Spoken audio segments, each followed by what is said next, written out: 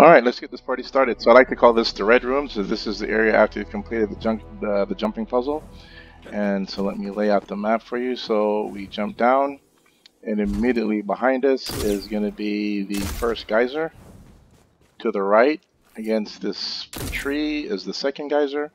And like immediately in front of us, just about where I'm standing, is the blight ball I was talking about. And then there's one right here. And then there's one up here. Pretty much where I'm standing, so you can shoot it from down here, of course. And that's the blight ball.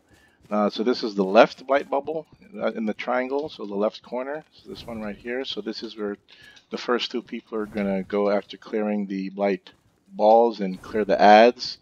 And then they'll move to the second blight bubble. This is the right corner. Did I call that one the left? Yeah, that's the left corner. Where we are is the right corner, the blight bubble here, and there are ads in here.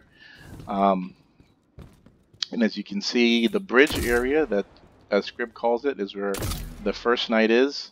And this platform area is where the second knight is, and he'll have ads on him. On this alcove / platform is the first sniper. And then there's a sniper here. So while the first two are moving to the left and right, this is where the sniper is going to come. He comes under here, comes, snipes, pops super, climbs up here, kills the knight, comes down here, gets in the bubble and clears the ad so he's not getting attacked by the other knight. The other two, I think someone should come up here in this alcove because you can hide, and from here you get a pretty clean shots at the knight and his minions. The other individual can either hang out up here or they can be down here. Again, once again, but I think the top works better because you have a better field of view, and that will clear the room. Okay, so that's room number one. Room number two. They spawn about here and here, so that's where Scrib's going to pop her super, and we're going to help murderize these guys, and that clears room number two. Room number three, we're going to have a knight here, and there's going to be one right here, along with two red bar but void shielded minions. There's going to be a witch right about here. There's going to be a knight right here. There's going to be a sniper either here or here, and there's going to be one on the left side either here or on the other side over here. So this is the hole I was talking about.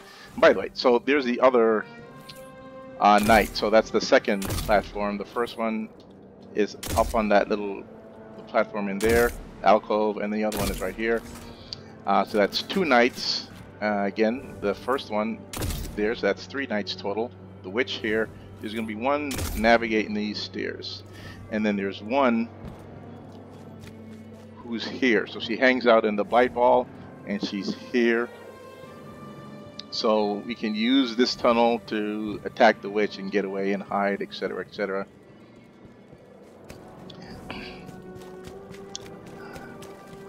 Okay, so then we come through here. There's going to be a sniper here, sniper here, sniper here. And once we come through far enough, it's going to spawn two phalanxes, and they spawn right here. And there's a blight ball. I'm sorry, blight bubble right here. There's also a blight bubble right there, but we want to get rid of those guys and use the blight bubble as a way to escape their attacks. Now, I don't have a clean strategy for this room yet, other than that for this, whoever is doing the sniping job, as best as they can. Like, what I would do is I'd come here, I'd pop my shield, I'd snipe number one, I'd snipe number two, and then I'd work to take down the shield of the witches, so the third super can get popped and clear the witches. But we'll tweak that as we go. So again, the fourth room, there's really nothing special to say about the fourth room,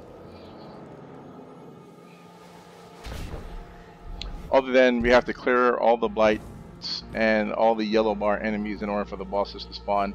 And then we retreat to this area where we'll just snipe, whatever. Just back here sniping and dodging void bolts and the little ball charges. And, you know, that's the gist of the layout of the map. Thank you.